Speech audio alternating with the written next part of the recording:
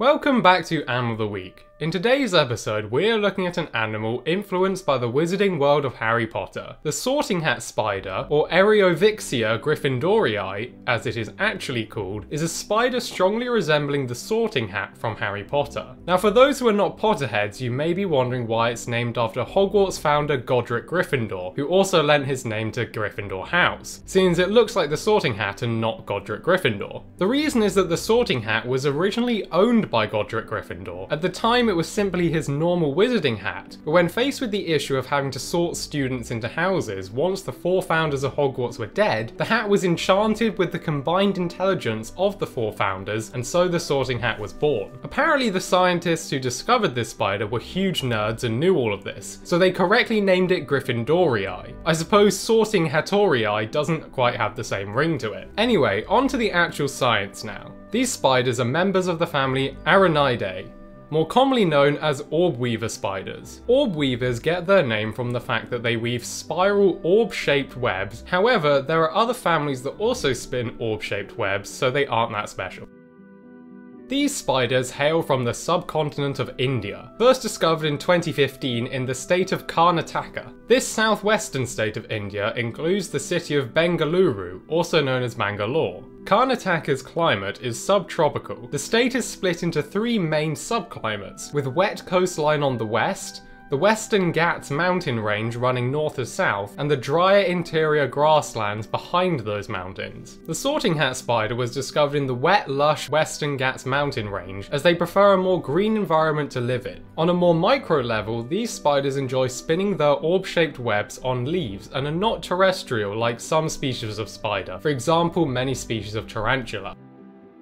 These spiders are unsurprisingly carnivorous and spin webs to catch their prey, like most spiders do. They are actually venomous, however, to such a low level that they pose no threat to humans. But to small insects like flies that they feed on, it's very deadly. Interestingly, these are quite picky eaters and won't eat every insect caught in their web. Their webs are orb-shaped, as this provides them with excellent strength and elasticity to absorb the impact of incoming insects. The spokes that fan out from the centre are crucial to the web's effectiveness and strength. Interestingly, but slightly off topic, it is thought that spider webs first took this shape around 400 million years ago, when insects first developed flight.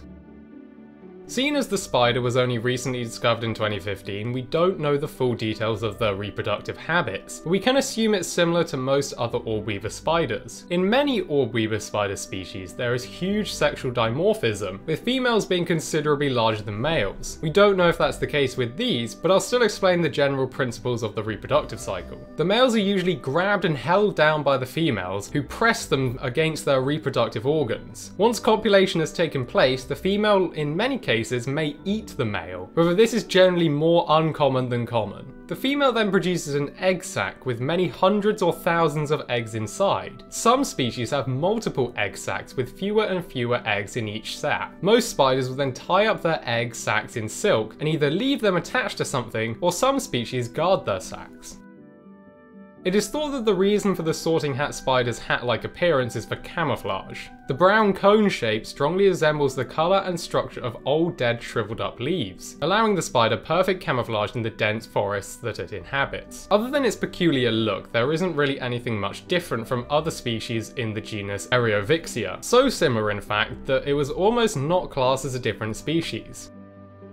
Due to only being discovered in 2015, not much is known of any threats to the species, with the climate changes affecting the subtropical rainforest of India worse than most places. With average temperatures in the region estimated to rise 1 to 2 degrees by 2050, and rainfall being reduced dramatically, the specific climate conditions the spider lives in are under threat. However, as a spider, it may find it is able to adapt quicker than most other animals to such changes, but only the future will tell.